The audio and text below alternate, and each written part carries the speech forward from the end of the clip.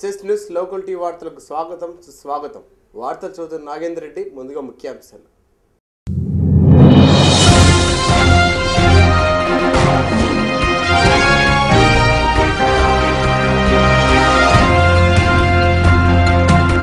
నగరంలోని అంబేద్కర్ కూడలిలో నగర కాంగ్రెస్ కమిటీ ఆధ్వర్యంలో రిలే నిరాహార దీక్షలు. రాష్ట్రానికి ప్రత్యేక హోదా ఇచ్చి విభజన హామీ నెరవేర్చాలని డిమాండ్ చేసిన కాంగ్రెస్ పార్టీ నగర అధ్యక్షుడు బండి జగరయ్య.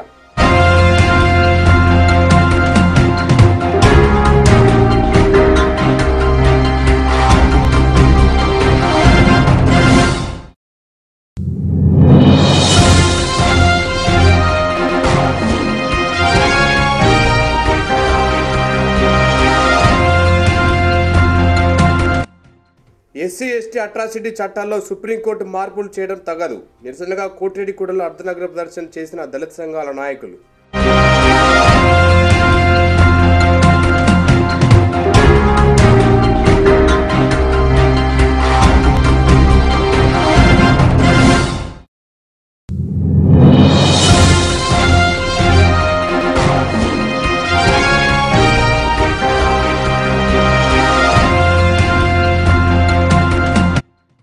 మున్సిపల్ కౌన్సిల్ సమావేశాల్లో వైసీపీ సభ్యులు రౌడీజాన్ని సహించేది లేదు. మీడియా సమావేశంలో ధ్వజమెత్తిన మున్సిపల్ వైస్ చైర్మన్ జబీవుల్లా.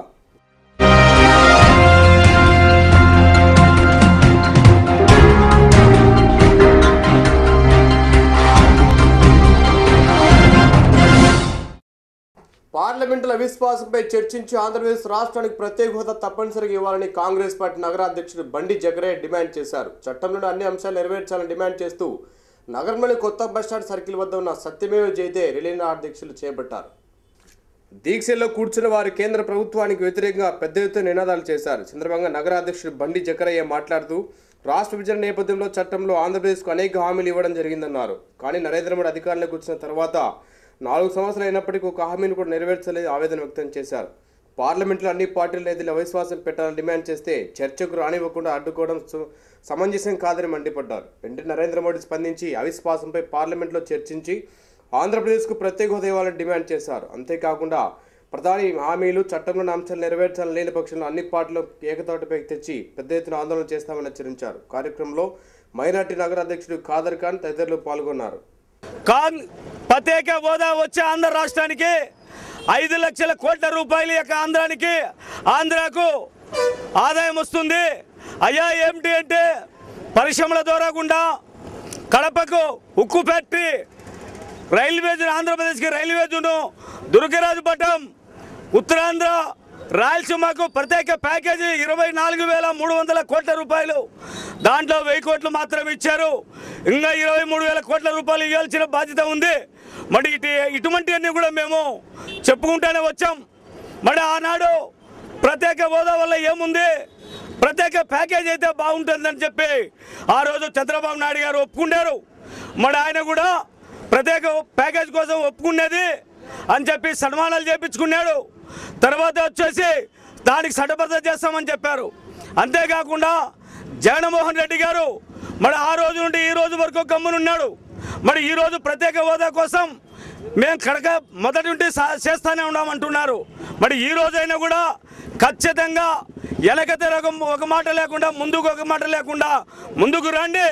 అందరం మనం ప్రత్యేక హోదా గురించి ఖచ్చితంగా సాధిస్తాం.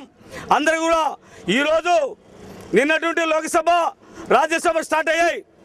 ఈ రెండు కూడా మద్దతుగా కాంగ్రెస్ పార్టీ మద్దతు అవిశ్వాసం తీర్మానం పెట్టింది.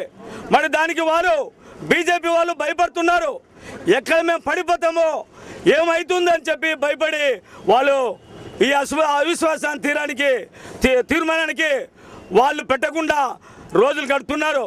అయ్యా మేము కాంగ్రెస్ పార్టీ వెనక్కి తగ్గకుండా ప్రసక్తే లేదు. ప్రత్యేక హోదా చదువుకు సాధిస్తాం.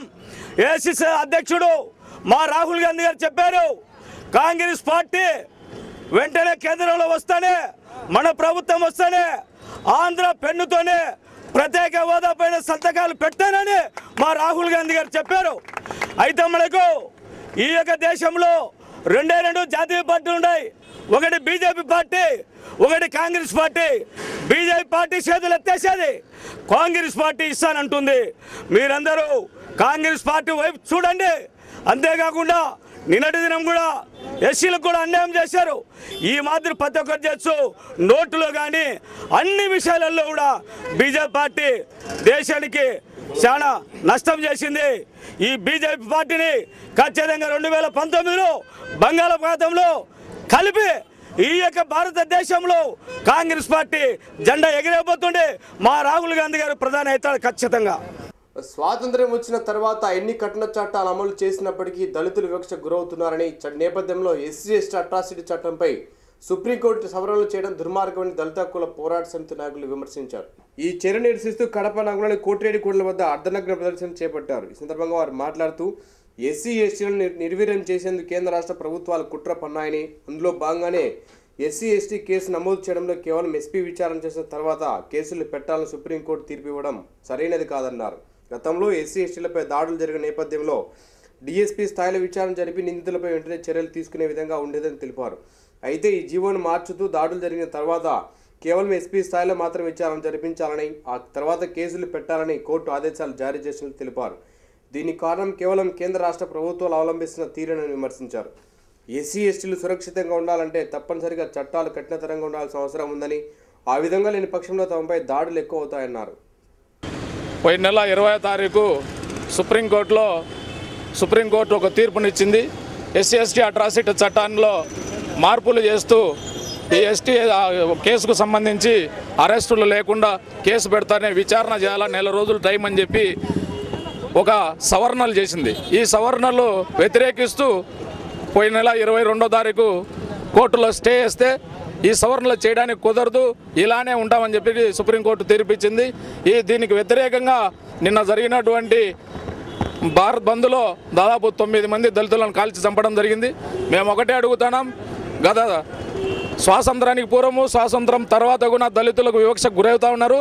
ఎంత పటిష్టంగా చట్టాలు ఉన్నా కూడా ఈరోజు దళితులు దేశవ్యాప్తంగా అన్ని ప్రాంతాల్లో మర్డర్కు గురవుతున్నారు, రేపులకు గురవుతున్నారు. మహిళలకు సంబంధించి ఇంత చట్టాలు పటిష్టంగా ఉంటేనే దళితుల మీద రోజుకు దాడులు పెరుగుతూ ఉంటే ఈ చట్టాలను పూర్తిగా నీరుగార్చేటువంటి విధానంగా చట్టాల్లో మార్పులు తెస్తే ప్రత్యక్ష దాడులకు అగ్రవర్ణాలు గుమికొడతారు.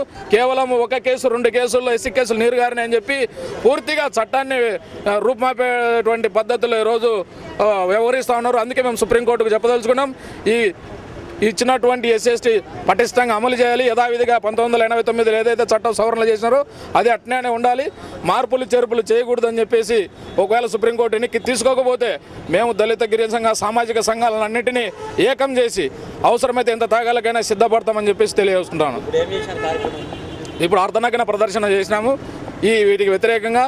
అలాగే ఈ ఉద్యమానికి నిన్న జరిగినటువంటి కాల్పుల్లో చనిపోయిన 9 మందికి మద్దతుగా ఈరోజు మేము ఇక్కడ ర్యాలీ అర్ధనగ్న ప్రదర్శన చేయడం జరిగింది. రేపు ఎల్లుండి కూడా ఈ కంటిన్యూస్ ప్రోగ్రామ్స్ చేస్తాం, రౌండ్ టేబుల్స్ కానీ ఇలాంటి అన్నిటి కూడా చేసి ఒక ఎంతటి త్యాగాలకైనా మేము సిద్ధపడతాం ఈ కేసును ఉపసంహరించుకునేంత వరకు. మున్సిపల్ కౌన్సిల్ సమావేశాల్లో వైసీపీ సభ్యులు రౌడీజాన్ చేస్తే సహించేది లేదని, అధికారం లేకుండా వారి ఆగడాలు పెరిగిపోతున్నాయని మున్సిపల్ వైస్ చైర్మన్ జబీవుల్లా విమర్శించారు. ఇదే అంశంపై ఆయన ప్రొద్దుటూరులోని మున్సిపల్ కార్యాలయంలో మీడియా సమావేశం ఏర్పాటు చేశారు. ఈ సందర్భంగా ఆయన మాట్లాడుతూ ఫ్లోర్ లీడర్ మురళీధర్ రెడ్డి గతంలో ఇలాగే దౌర్జన్యం చేసి 3 నెలలు సస్పెండ్ అయినా తిరిగి అదే బుద్ధలు వివరించడం వల్ల చివరికి కౌన్సిల్ సమావేశాల్లో కూడా సస్పెండ్ అయ్యాడన్నారు. ఈ పార్టీ ఎమ్మెల్యే రాచమల ప్రసాద్ రెడ్డి కూడా అసెంబ్లీలో మైకులు విరగ్గొట్టి సస్పెండ్ అయ్యారన్నారు. మున్సిపల్ చైర్మన్ అసమర్థుడని మాట్లాడడం వారి తప్పిదాలు కప్పిపుచ్చుకోవడమేనన్నారు. కౌన్సిలర్ కోనేటి సునంద మాట్లాడుతూ వైసీపీ సభ్యులు బినామీ కాంట్రాక్టర్లుగా తయారై పనులను అడ్డుకుంటున్నారన్నారు. పింఛన్ల మంజూరు ఆలస్యం కావడానికి వైసీపీ కౌన్సిలర్లే కారణమన్నారు. కార్యక్రమంలో టీడీపీ పట్టణ మాజీ అధ్యక్షుడు ఘంటసాల వెంకటేశ్వర్లు, పుల్లయ్య, గణేష్ బాబు, నేతలు రాజేష్, రామకృష్ణ, వార్డు ఇన్ఛార్జీలు పాల్గొన్నారు.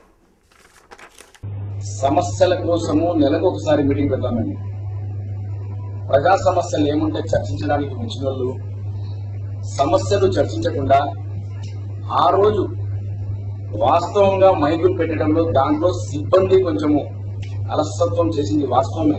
కానీ దానికి చైర్మన్ కు కౌన్సిల్ కు ఎలాంటి సంబంధం ఉండదు. ఆడికి చైర్మన్ గారు కూడా కోపడ్డారు వారి మీద. మీటింగ్ లో వచ్చినాక సమస్యలు మాట్లాడాల్సింది పోయి స్టార్ట్ కాకముందే టేబుల్ ఎత్తి వేసి చైర్మన్ మీదకి రావడము, అన్పార్లమెంటరీ లాంగ్వేజ్ వాడడము అందరూ చూసినాము. ఆయన నిన్న ప్రెస్ మీట్ పెట్టి బల్లకు చెయ్యి తగులో కాలు తగులో పడిపోయిందంటున్నారు. 2 సీసీ కెమెరాలు ఉన్నాయి. చేతి ఎత్తి వేసినాడు. పొరపాటని కూడా ఆ రోజు చెప్పలేదు అతను. ఓకే, ఇది మొదటిసారి కాదు మురళీధర్ రెడ్డి గారిది. ప్రతి మీటింగ్ లో ప్రతిసారి ఈ కౌన్సిల్ స్టార్ట్ అయినప్పటి నుంచి పేపర్లలో ఎన్నిసార్లు వచ్చింది, కేసులు ఎన్నిసార్లు ఆయన మీద పడినాయి, రుజువైనాయా లేదా అనేది కాదు. నువ్వు సమస్యల గురించి చర్చించడానికి వస్తున్నావా లేదంటే రౌడీజం చేయడానికి వస్తున్నావా? ఈ రౌడీజం అనేది సాగకూడదు. సౌమ్యుడైన చైర్మన్ గారు ఖచ్చితంగా ఈయన చేస్తా అంటే 31 మంది టీడీపీ కౌన్సిలర్లు పెట్టుకుని 9 మీరు పెట్టుకుని ఆ 9 మందిలో వచ్చి కూడా ఇతరొక్కడే ఇలాంటి రౌడీజం చేసేది. అందుకు దానికి తీసుకున్నారు. No problem. దాంట్లో ఎలాంటి మనకు ఖచ్చితంగా సభ బాగా జరగాల. ఇంతకు ముందు చైర్మన్ గారు ఉన్నప్పుడు వేరు, ఈ చైర్మన్ వచ్చినప్పటి నుంచి ఏ మీటింగ్ అయినా అర్థాంతరంగా ముగిసంగా చూడండి పూర్తి చర్చ జరిగింది. పూర్తి చర్చ జరిగినాకనే ఆయన సీట్ నుంచి దిగిపోతున్నాడు. ఈయన ఇంకా రౌడీజం చేస్తే మాత్రం దాన్ని సహించము. ఇదే ఇలాంటి చేష్టలు చేస్తే మాత్రం నేను సహించము. రౌడీజం చేయాలనుకుంటే నువ్వు బయట చేయి. పోలీసులు తీసుకుంటూ వేశారు. మీరు కౌన్సిల్ గా వచ్చింది ప్రజా సమస్యలు మాట్లాడడానికి, ప్రజా దేవాలయం అది. మనకు ఆడికి వచ్చి రౌడీజం చేస్తానంటే సమస్యల మీద మాట్లాడినావా? మురళీధర్ రెడ్డి గారు రెగ్యులర్ హ్యాబిట్ గా అయిపోతుంది ఆయన బిహేవియర్. అంటే రెగ్యులర్ గా ఇరిటేట్ అవుతున్నట్లు అనిపిస్తుంది. ఆయన వాంటెడ్ గా చేస్తున్నారో లేదో తెలియదు కానీ ఏదైనా ఒక మీటింగ్ కండక్ట్ చేస్తున్నప్పుడు కొన్ని అసౌకర్యాలు జరిగినప్పుడు దాన్ని ఎక్స్ప్రెస్ చేసే విధానం ఉంటుంది. ఈ విధమైన ఇబ్బంది ఉంది అని చైర్మన్ గారికి తెలియజేయడం, సభ దృష్టికి తీసుకోవడము, దాన్ని కరెక్ట్ చేసుకునే విధానం ఉంది. కానీ ఆయన ఎంతసేపు ఉన్న రౌడీయిజం లాగా చేయడం వల్ల లక్షల రూపాయలు ఖర్చు పెట్టి ఆ మంత్ లో జరిగిన డెవలప్మెంట్ యాక్టివిటీస్ గురించి మనం చర్చించాల్సిన సభ అది. ఎస్సీ ఎస్టీ అట్రాసిటీ చట్టాన్ని పాత పద్ధతిలోనే ఉంచాలని లేని పక్షంలో దళితులపై దాడులు ఎక్కువ అవుతాయని దళిత సంఘాల నాయకులు అభిప్రాయపడ్డారు. ఇదే అంశంపై స్థానిక ప్రెస్ క్లబ్లో అన్ని దళిత సంఘాల నాయకులతో కలిసి రౌండ్ టేబుల్ సమావేశం ఏర్పాటు చేశారు. ఈ సందర్భంగా దళిత హక్కులను కాపాడే ఎస్సీ ఎస్టీ చట్టాన్ని కాపాడుకునేందుకు తాము కార్యాచరణపై సుదీర్ఘంగా చర్చించుకున్నారు. అనంతరం ఎస్సీ ఎస్టీ ఎంప్లాయీస్ యూనియన్ మాజీ అధ్యక్షుడు దుద్యాల జయచంద్ర మాట్లాడుతూ ఎస్సీ ఎస్టీ కేసు నమోదు చేయడంలో కేవలం ఎస్పీ విచారణ చేసిన తర్వాత కేసులు పెట్టాలని సుప్రీంకోర్టు తీర్పునివ్వడం సరైనది కాదన్నారు. గతంలో ఎస్సీ ఎస్టీలపై దాడులు జరిగిన నేపథ్యంలో డీఎస్పీ స్థాయిలో విచారణ జరిపి నిందితులపై చర్యలు తీసుకునే విధంగా చట్టం ఉండేదని తెలిపారు. అయితే ఈ జీవోను మార్చుతూ దాడులు జరిగిన తర్వాత కేవలం ఎస్పీ స్థాయిలో విచారణ జరిపించి ఆ తర్వాత కేసులు పెట్టాలని సుప్రీంకోర్టు తీర్పునివ్వడం జరిగిందని తెలిపారు. దీనికి కారణం కేవలం కేంద్ర రాష్ట్ర ప్రభుత్వాలు అవలంబిస్తున్న తీరుని విమర్శించారు. ఎస్సీ ఎస్టీలు సురక్షితంగా ఉండాలని తప్పనిసరిగా చట్టాలు కఠినతరంగా ఉండాల్సిన అవసరం ఉందని, లేని పక్షంలో తమపై దాడులు ఎక్కువ అవుతాయన్నారు. చట్టాన్ని రద్దు చేయాలని డిమాండ్ చేస్తూ ఆందోళన చేపడితే వారిపై కాల్పులు జరిపి 4 ప్రాణాలు బలికొన్నారని మండిపడ్డారు. ఇప్పటికైనా చట్టాన్ని రద్దు చేసి పాత పద్ధతిలోనే చట్టాన్ని అమలు చేసే విధంగా చర్యలు తీసుకోవాలని డిమాండ్ చేశారు. జస్టిస్ చలమేశ్వరరావు గారు చెప్పారు, రాజకీయ నాయకుల ఒత్తిళ్ల వల్ల న్యాయస్థానాల్లో అసలైన న్యాయం జరగడం లేదు, వాళ్ళ ఒత్తిళ్ల వల్ల మేము న్యాయస్థానంలో న్యాయం చేకూర్చలేకుండామనేసి ఆయన బాధను వ్యక్తం చేశారు. దానికి ఉదాహరణమే డాక్టర్ బిఆర్ అంబేద్కర్ గారు ఎస్సీ ఎస్టీలకు కల్పించిన హక్కులను హరించడానికి గత నెల 20వ తారీఖున సుప్రీంకోర్టు తీర్పు వెలువడింది. ఎస్సీ ఎస్టీ చట్టాన్ని నిర్వీర్యం చేయడానికి సుప్రీంకోర్టును కేంద్ర ప్రభుత్వం పావుగా వాడుకొని నిర్వీర్యం చేయడానికి ఒత్తిడి చేసి నిర్వీర్యం చేయడానికి ప్రయత్నం చేసింది. అందుకు నిరసనగా నిన్నటి రోజున దళిత సంఘాల నాయకులు అందరూ కలిసి ఢిల్లీ, హర్యానా, మధ్యప్రదేశ్, పంజాబ్ రాష్ట్రాలలో ఆందోళన చేస్తే అందులో పోలీసుల దౌర్జన్యం, ప్రభుత్వం దుర్మార్గపు చర్యలో 9 మంది దళితులు ప్రాణాలు కోల్పోవడం జరిగింది. వారికి నివాళులు అర్పించడం, ఈరోజు రౌండ్ టేబుల్ సమావేశంలో నివాళులు అర్పించినాం. ఈ రౌండ్ టేబుల్ సమావేశంలో ఈరోజు సాయంకాలం నుంచి తీర్పుకు నిరసనగా అనేక ఆందోళన కార్యక్రమాలు చేపట్టడానికి ఈరోజు మేము ఇక్కడ రౌండ్ టేబుల్ సమావేశం అన్ని కుల సంఘాలు, రాజకీయ నాయకులను అందరినీ కలిసి ఏర్పాటు చేయడం జరిగింది. ఈరోజు సాయంకాలం 6 గంటలకు డాక్టర్ బిఆర్ అంబేద్కర్ గారి సర్కిల్లో కొవ్వొత్తులతో నిరసన ప్రదర్శన చేయాలనేసి నిర్ణయించుకున్నాం. అలాగే అక్కడే మేము భవిష్యత్ కార్యాచరణ రేపటి నుంచి మేము ఏమేమి ఆందోళన కార్యక్రమాలు చేయాలనేసి అన్ని దళిత సంఘాలను, ఇతర ప్రజాస్వామ్య సంఘాలను, రాజకీయ పార్టీ దళిత సంఘాలను అందరినీ కూడా కలుపుకొని మేము ఉద్యమం తీవ్రతరం చేయడానికి సిద్ధమవుతున్నాం.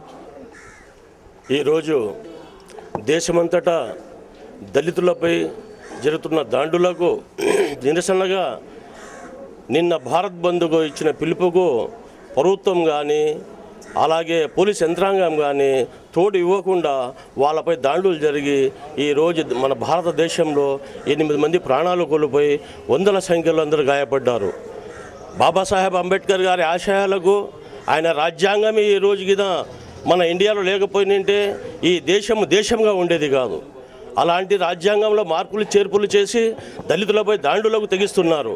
కానీ బాబాసాహెబ్ గారి రాజ్యాంగానికి కాపాడేందుకు దళితులతో సహా మేము కూడా వాళ్ళ అండదండలుగా నిలబడి వాళ్ళకు సహకారం అందించి మేము కూడా వాళ్ళతో ఈ కార్యక్రమంలో పాల్గొని బాబాసాహెబ్ గారి ఆశయాలకు నీటుగా నిలిచి వాళ్ళ ఎంట ఉంటామని చెప్పేసి మైనార్టీలను కూడా మేము కూడా వాళ్ళ ఎంట ఉంటామని చెప్పేసి ఈ సభాముఖంగా మీడియా ద్వారా నేను తెలుపుకుంటున్నాను. వార్తలు ముగించే ముందు ముఖ్యాంశాలు మరొకసారి.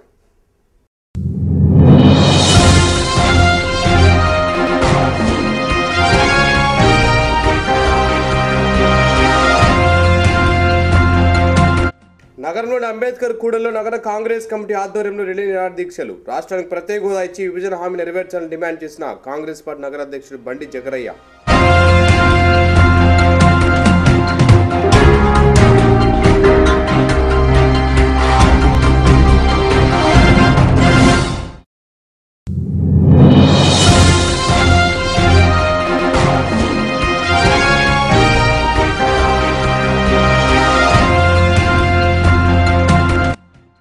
ఎస్సీ ఎస్టీ అట్రాసిటీ చట్టాల్లో సుప్రీంకోర్టు మార్పులు చేయడం తగదు. నిరసనగా కోటిరెడ్డిగూడలో అర్ధనగర ప్రదర్శన చేసిన దళిత సంఘాల నాయకులు.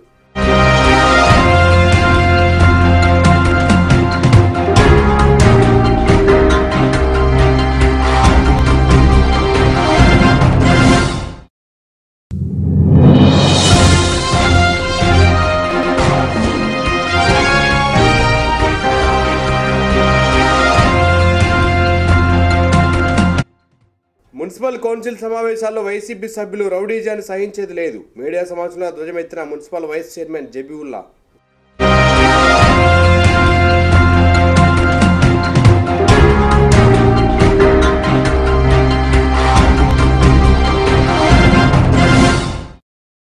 ఈ వార్తలు ఇంతటితో సమాప్తం. నమస్కారం.